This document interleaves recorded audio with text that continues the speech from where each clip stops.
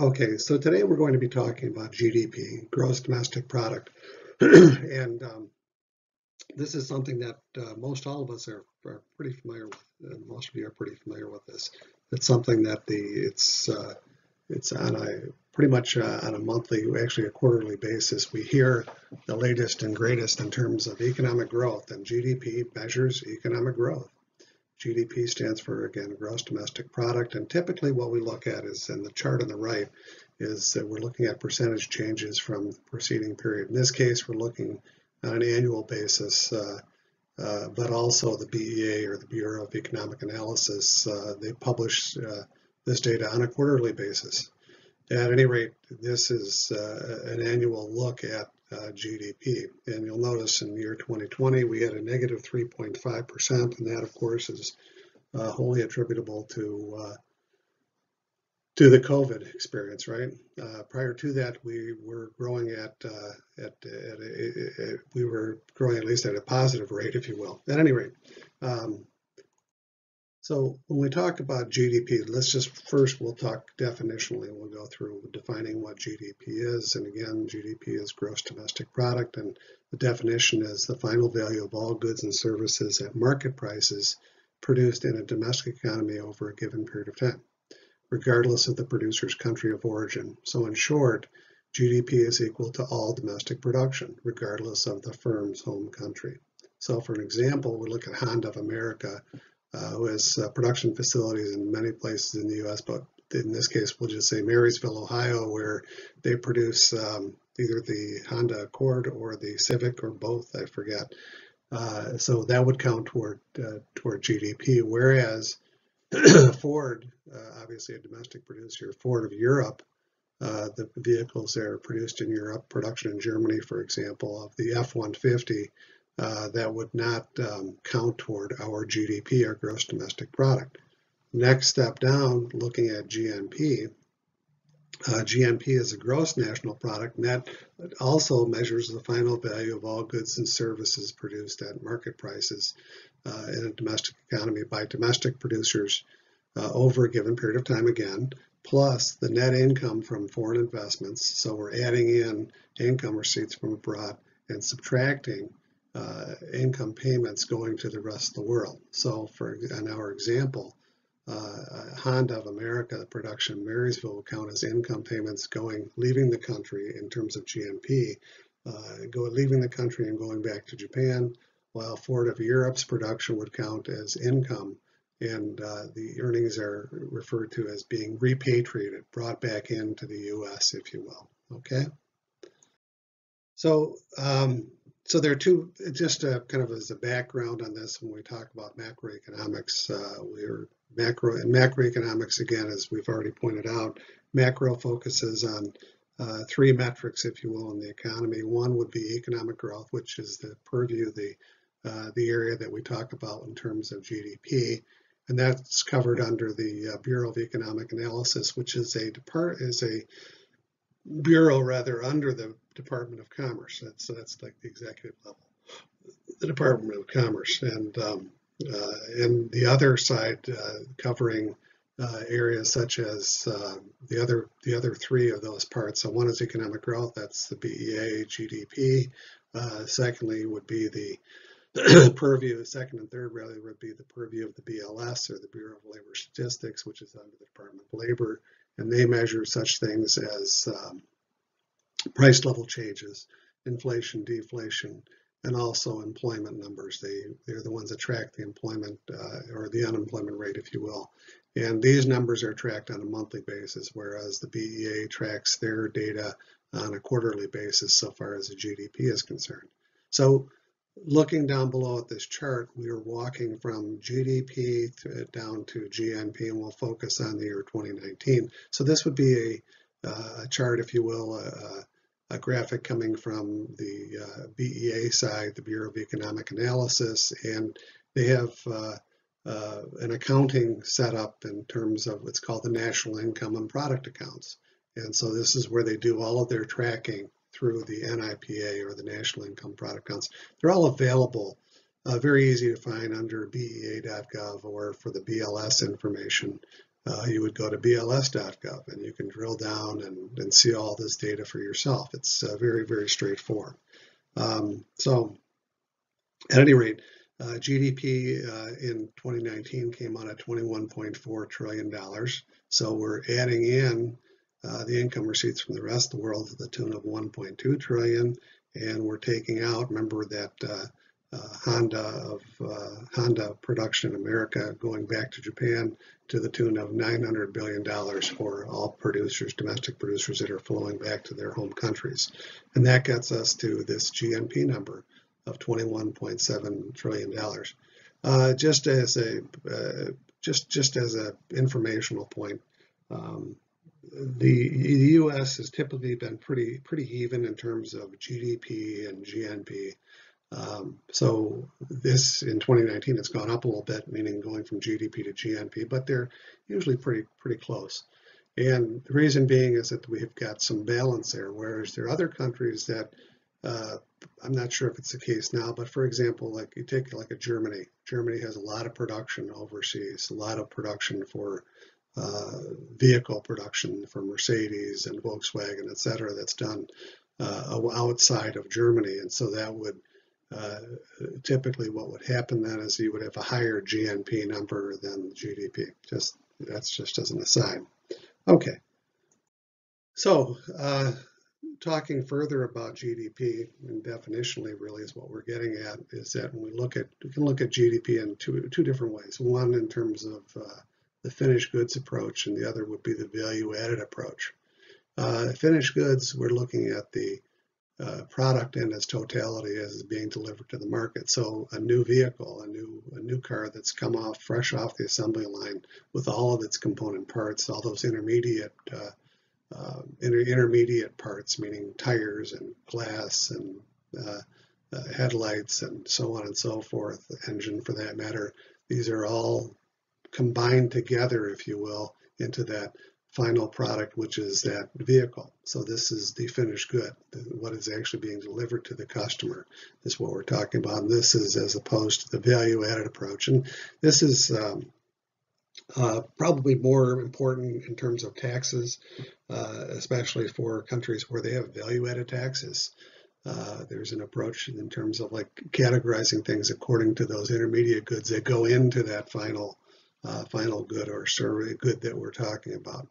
And anyway, these are just two different ways of looking at this. And to kind of further clarify this, if you take a new vehicle, that is the entire chunk goes into GDP versus, say, for example, you want to buy new tires for your car, whereas in the new vehicle, the tires count as part of that total.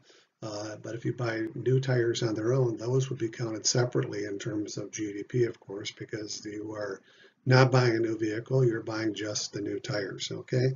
So anyway, there are a lot of positive things that are associated with GDP, of course, we need to keep track of, but there are shortcomings nonetheless. And so what are some of the shortcomings that we're talking about? First off, and this is in no particular order, but this is typical, is that it does not capture home production, DIY, household chores, etc. So for example, during the COVID, a lot of people have embarked upon doing home activities, home production activities in terms of household activities, in terms of remodeling kitchens, bathrooms, and so on and so forth. So the goods that are purchased, of course, go into GDP.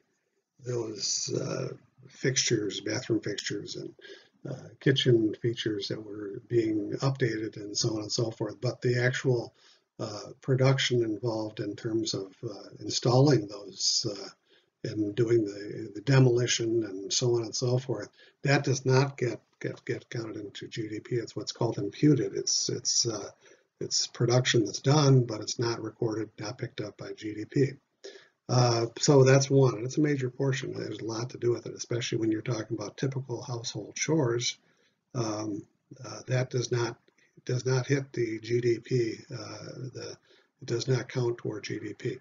So also in many countries, especially in higher taxed jurisdictions, higher tax countries, say for example, Just throw one out there, and may or may not fit, but I'm thinking like a country like Italy, where their taxes are significantly higher than they are in the U.S. There would be an extensive black market or underground activities, and that would also understate GDP because it never rises to the point of actually being cataloged, if you will, under GDP. So the takeaway from all this is that the big picture-wise, GDP is very important. But the other aspect of this, so far as the shortcoming is concerned, how does this reflect in terms of the individual? How is the individual within that individual person or individual household within the context of that society? How does GDP get down to their level? Again, at the very highest level, we're looking at those trillions of dollars, and at the next level, we're looking at what's called per capita GDP. Per capita GDP is, whenever you see per capita, that means per person. So the per person GDP, or the GDP rather, that's assigned to each individual, and that would be at $58,113 in the year 2019. Great. So that gives us a good number to start with, but there's still more to come. So when we talk about, it's nice to have that big number in terms of GDP per person, but how does it really drill down to individuals within the society? So taking it to the next step, so now we're going to one of the sister organizations of the Bureau of Economic Analysis, and that would be the Census Bureau, which is also under the Commerce Department. So in the Commerce Department, they do various studies, American household, and so on and so forth. So we're, in this case, we're trying to derive how much of that income, how much that goes into each of those households. And household is defined as, well, the overall U.S. population is at about 328, well, for 2019, 328 million. It's probably about 330 million rather, today in the year 2021. But of the 328 million population, there were 123 households. So 123 households would include people that are living together and under one defined domicile, and there's all kinds of definitions that go along with that, but I think you get the idea, whether we're talking about an individual living in a home by themselves or an apartment. If we're looking at groups of people, family units, spouses, significant others, roommates, so on and so forth, that is what we refer to as a household. So looking at real median household income. So when we talk about real, and we'll get to this into this in a little bit, but real, whenever we see real in front of something in economics, we're looking at it in terms of adjusting for inflation. So we're accounting for the inflation that would be involved. Okay, so what we're saying with this real median household income is that in 1999, that was our high water mark for a number of years. In fact, it was at $62,641 in 1999. And it took us until 2016 to get past that number. So our real median income had fallen over that period of time per household. In 2016, it had risen to $62,898.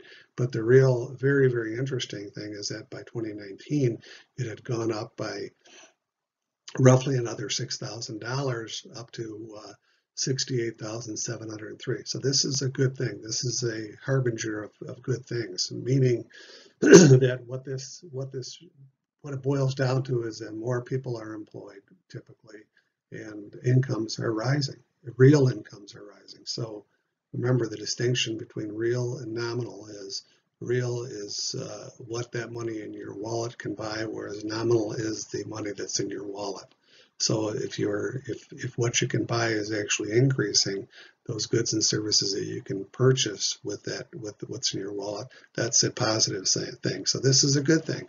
So now we're drilling down to the household, if you will. So to take it another step is that we want to look at another publication from the Census Bureau, and that's the Gini ratio. And Gini was an Italian economist, and the objective is to try to see how equal or unequal the income distribution is, how disparate, how equal or how unequal the income within a given country would be. So in the U.S., for example, in 1970, the Gini ratio was at 0.394.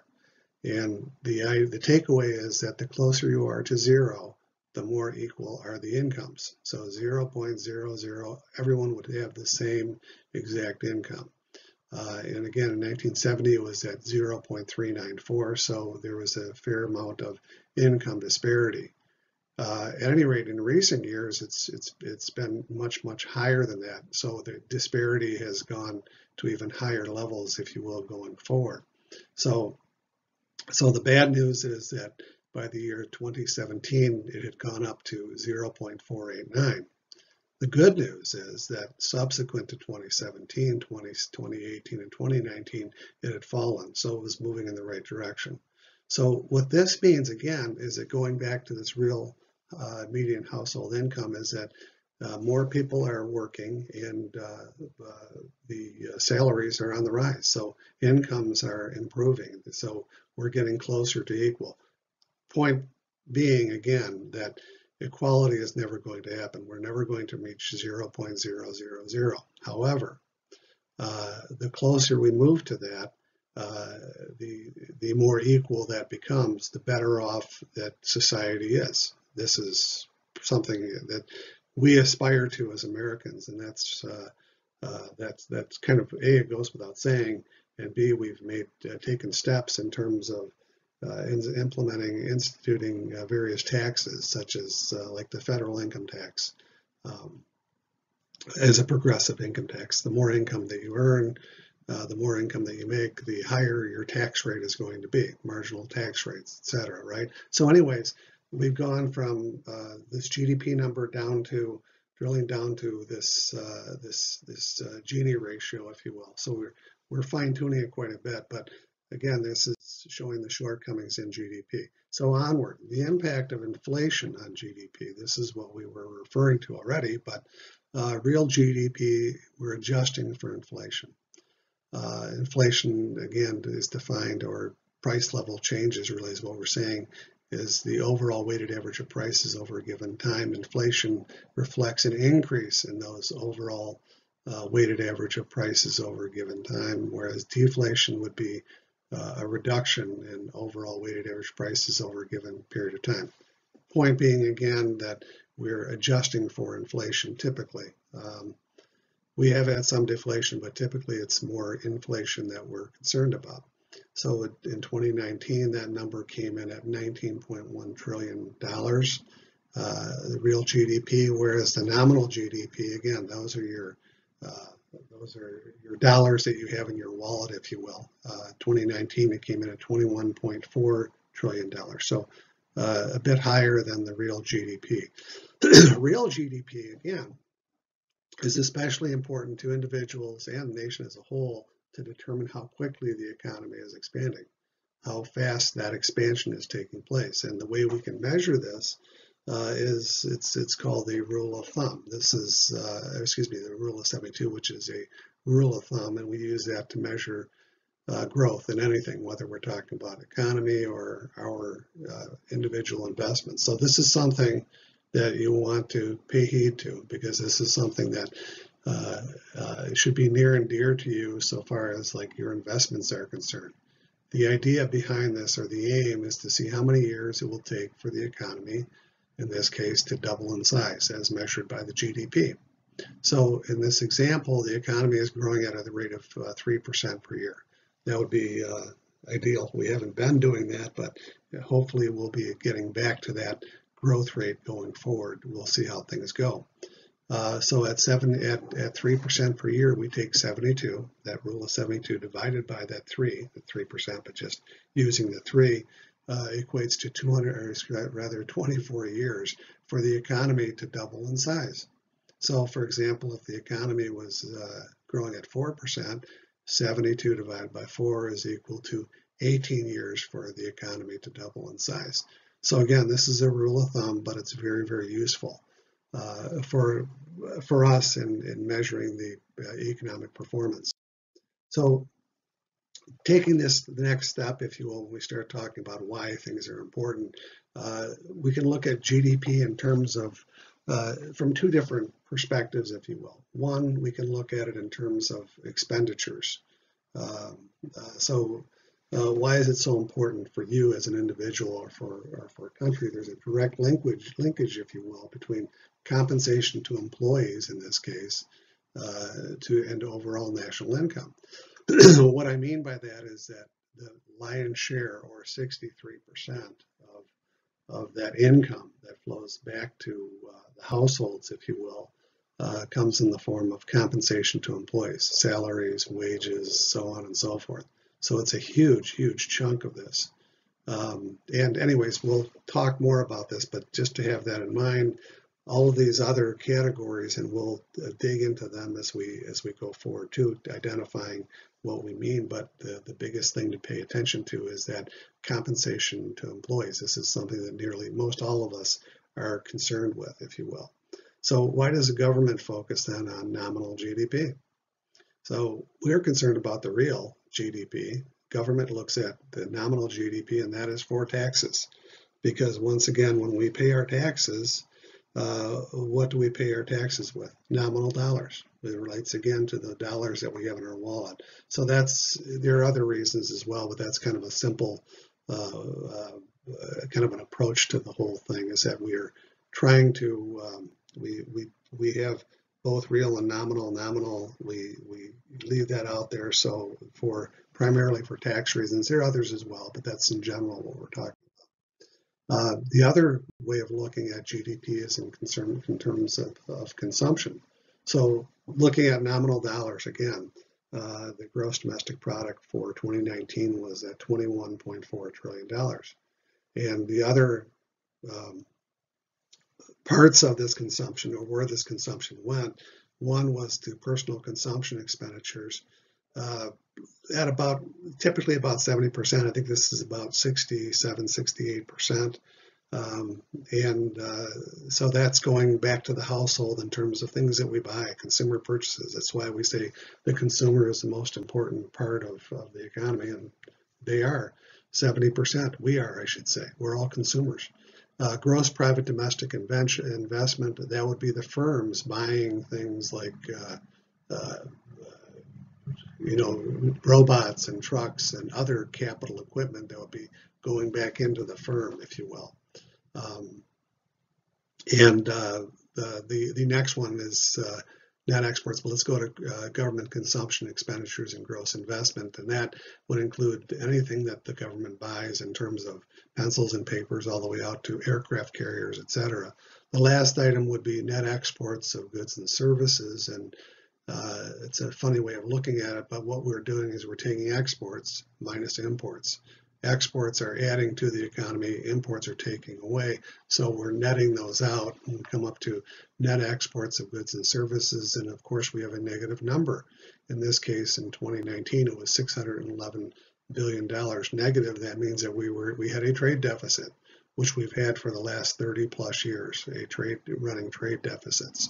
Anyhow, so that's on the consumption side. So we're looking at two different sides again of the same coin.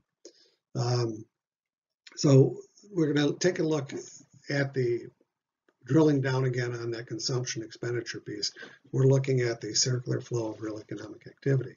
So on the consumption side, we start with PCE. So that's on the top, that inner circle with the output mix, goods and services. That's also that personal consumption expenditures flowing from the firm to the household. And whereas the other non-consumption activities, if you will, are spending, or they're called injections as well, would include such things as that gross private domestic investment, adding things to the firm, whether we're talking about robots or vehicles, etc. Next, we're looking at that net exports, where we're taking exports less imports. And finally, that government consumption expenditures or gross investment, government spending. on again, such things, anything from pencils and paper to aircraft carriers, right? That's that gross investment side. Hopefully it'll last a long, long time, right? Anyway, the other part of this, another way of looking at GDP, if you will, would be from taking the expenditure approach. So we're looking first and foremost at what? Compensation to labor. That's 68, 70% of that chunk, or excuse me, 63% goes to labor, compensating our labor. The other, and remember, these are all flowing back where? To the household as owners of those productive resources.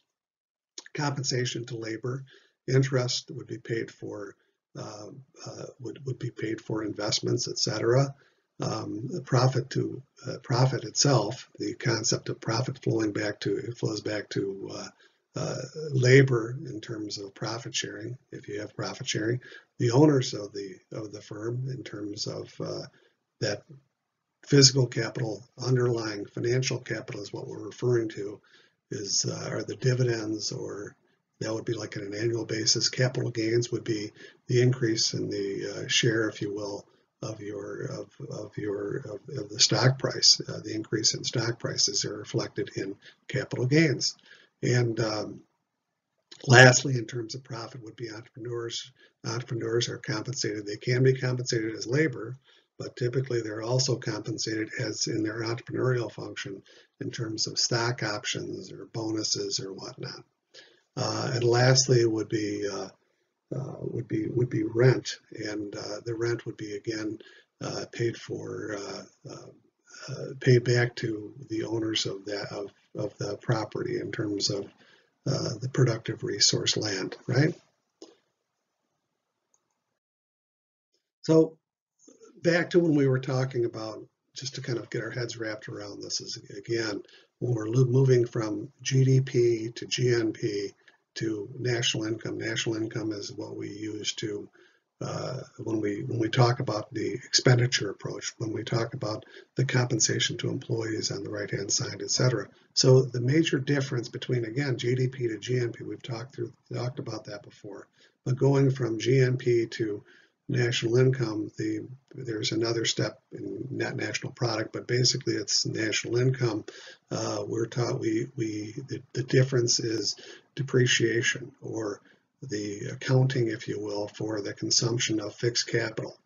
And very, very briefly here, the way we get from that GNP to that national income by accounting, why we have to account for depreciation, it's actually pretty straightforward. Because if, as well people know, if you buy this is an accounting exercise, really very brief, but just a quick overview. If you say you buy a new truck for your business, and the truck costs $50,000, and over the course, it's going to last you 5 years. You're going to be using it for 5 years, and over that 5-year period, what are you doing? You're using up that vehicle, you're using up that truck. And that's where that depreciation piece comes in. It's using up that useful asset over its life. Anyways, this is the move toward national income, and the breakout of national income is on the right, where we see a compensation to employees to the tune of 63%. Small businesses and corporations, these are all profits flowing through to them. Rent going back for land, interest, of course, being paid to debt owners of companies, and debt owners, people that are lending money, if you will, the household.